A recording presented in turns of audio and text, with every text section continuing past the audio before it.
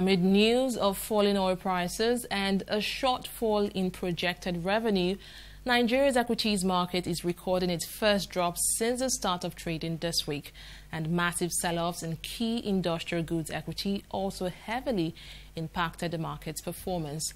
The bear drag clawed the market's all-share index by 120 basis points, pushing the value down to 13.15 trillion naira from the 13.216 trillion at which it began trading today.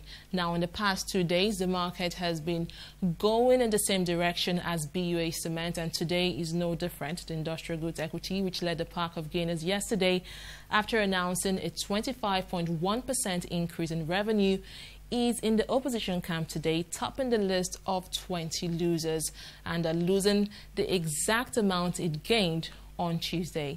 It was also a bad day for UACN PLC, TNI Leasing and Guinness PLC.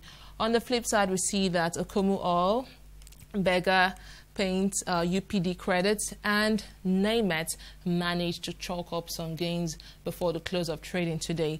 And the market summary shows that 266.6 million equities were transacted in 3,978 deals.